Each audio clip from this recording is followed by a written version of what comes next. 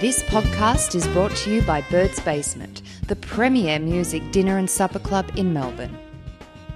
And now, please welcome your host, entrepreneur and jazz guitarist, Albare.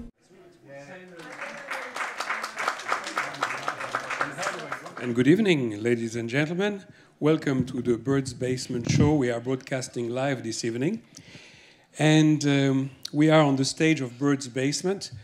And this is a club where we are having some great musicians all year round. The club has been open for 2 years now.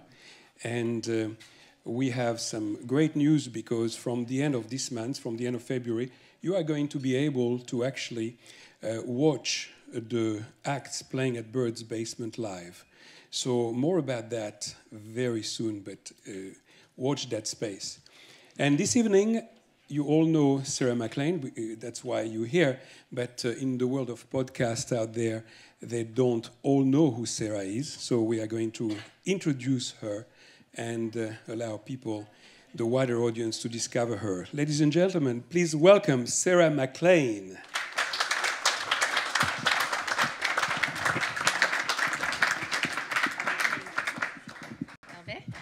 Hello, Sarah. Hi. Ooh, long way up here.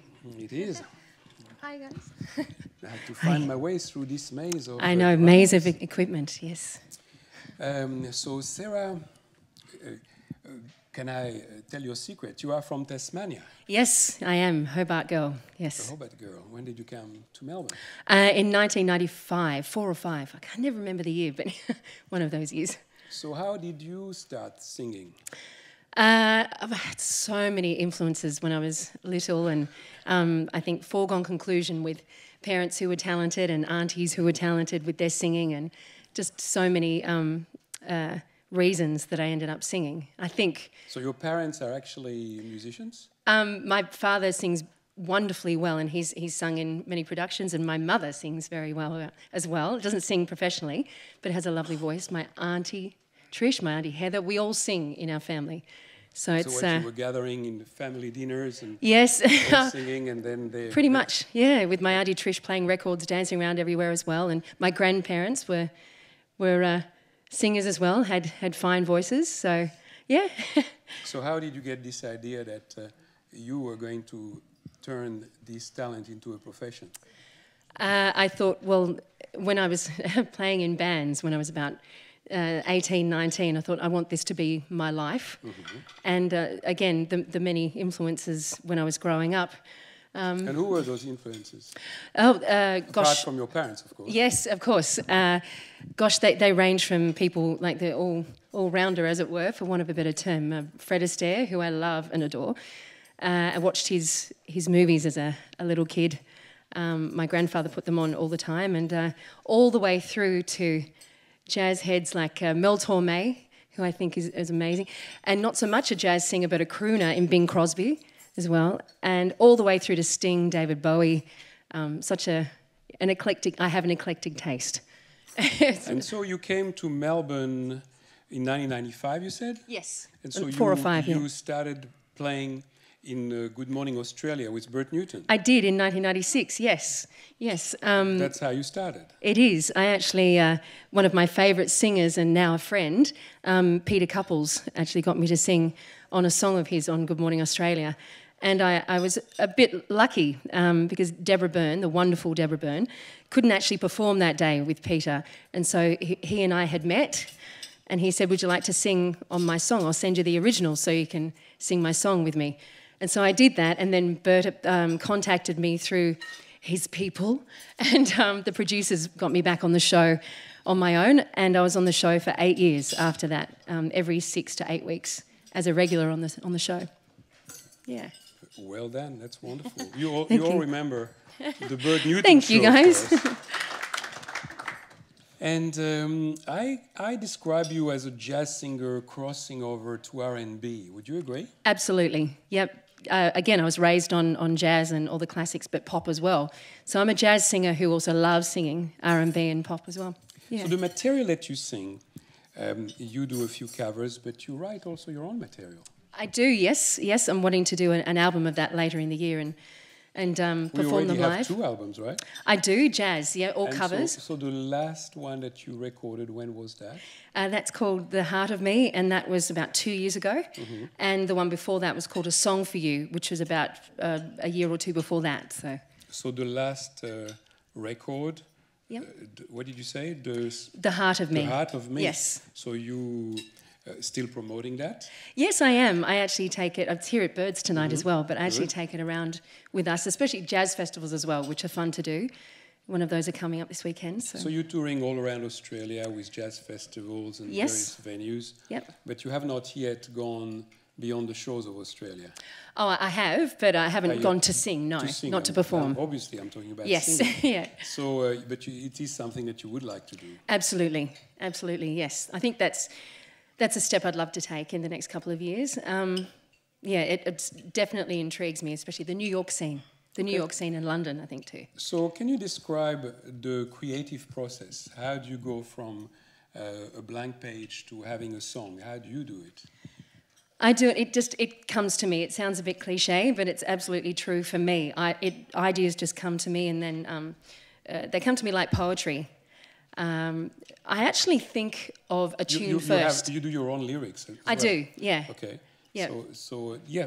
I'm sorry, I'm listening. That's okay. I got you. So I actually write the music first. I actually think of the melody first, and then I do the lyrics and think of some lyrics. But I also write songs down immediately. Like as soon as I'm singing a song, I make sure I either put it down onto a tape or tape. What am I in the 80s? I put it onto an audio device and make sure that I retain it because I think of songs all the time. So, yeah. So you're prolific, therefore. Yeah, I am now. I never used to be. It's in the last probably 10 years that I've really been starting to write a lot. I'm wanting to consolidate all the songs I've written into ones I think are best for me and do an album of them later in the Wonderful. year. So you are going to be performing at Bird's Basement tonight, obviously, but then you have also a show in March. Yes. Another one in April. March 27th and April 24th, yes. That's fantastic. There are other shows in town that you do? There are other shows, yes. Lots of different venues. May I name a couple? Of course, why not? Okay.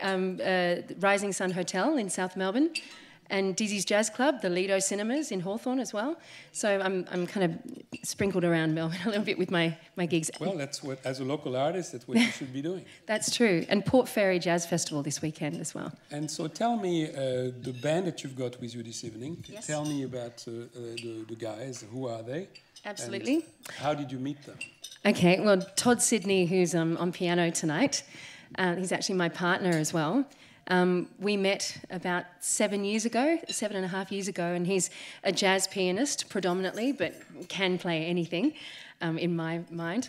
And he's a wonderful, wonderful player. He's born, of course, on music as well, a very musical family. His father was John Sidney. And John the family Sidney. is here to support him, of course. No. Fans, thank you. But yeah, his father was John Sidney, who was a ventriloquist and a fantastic pianist in Hobart. He was quite famous down there. So that's Todd, and a very fine player. And Ivan Rosa on double bass. He's exceptional as well, and wonderful Also spirit. from Tasmania? I don't know. Is he? I don't know. But Todd's from Tassie as well. He's a Hobart man. I forgot to say that. So we were destined to meet. So yes, Ivan Rosa on double bass. Gideon Marcus on drums. I've performed with Gideon a few times. And he's just remarkable and just a very relaxed, brilliant player. You know, I heard a funny story. I heard that once Jerry Seinfeld came to watch your show. This is a funny story. And then asked you to meet afterwards, and you said no. No, I didn't quite say no, although I did because I didn't meet up with him. He usually says no to everyone. But No. Well, he was actually at the Hyatt, the hotel. It was in 1999. It's going back. And, and he was sat there with his friends and colleagues, and he only had soda water the whole time, so I think he might not drink, I don't know, but he had about 4 or 5 soda waters in the space of 3 hours and just sat there with friends. And I had this lovely man, very tall man, afterwards say, hey man, Jerry, I'd love to meet you, man. I said, oh, okay. And I didn't realise they were going They were actually leaving. And I thought, I'll just write out my set first, around the corner. And he actually... he had to leave. So I didn't realise that I hope to this day he didn't think I snubbed him because I didn't go straight away and meet him. So unfortunately, apparently he loved the band, man. Yes. But I didn't meet him, unfortunately. And then you also had a similar encounter with George Harrison. Who we met. Yeah, he was... You met him, yes? He's one of my songwriting influences, actually, as well. So that was wonderful. And what happened? That was at the Hyatt as well. A bit of a plug for the Hyatt. We were performing, and I looked over to my left, and never forget it, and Barry Sheen, who's also not with us anymore, the wonderful Barry Sheen, and they were sitting there having dinner together, and I just saw this man teetering back on his chair. I only saw Barry at this stage, and I was singing the song Something in the way he moves. For me, it's she, Keep but I say going. he. Attracts me like no other lover. And there was this sort of teetering back. I thought, and to this day, I don't know whether Russell Smith, I don't know if they all knew that he was there at the time, but we played the song. And in our break, he came up and rested on my shoulder and didn't say much to me at all, but talked to the rest of the band. So Russell was there with you? Yes. Russell Smith, the drummer, and I think it was Barry Lester as well. And it was lovely. And he leant on my shoulder for... quite a while. It's like 10 or 15 minutes. It doesn't sound like a long time, but yeah, a Beatle resting on your shoulder is good. With George Harrison, it sounds like an eternity. And he said, "Are you guys on Somewhat on Ice again?" So Sarah, what can we expect from the show this evening? And again, an eclectic mix. What songs are you going to sing? One Day I'll Fly Away, Randy Crawford. That's an example. Fragile by Sting. My Valentine, which is a Paul McCartney tune. It's one of his ballads. And jazz, like On a Clear Day.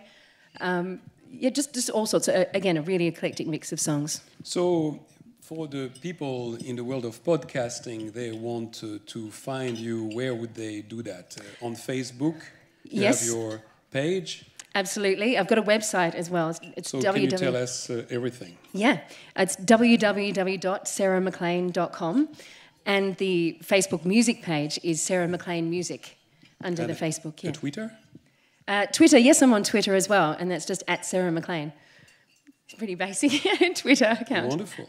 Ladies and gentlemen, Sarah Maclaine. Thank you. I hope you enjoy the show too. She's going to be with you very shortly. Thanks so much, Thank Albare, you, too. Thanks to Birds.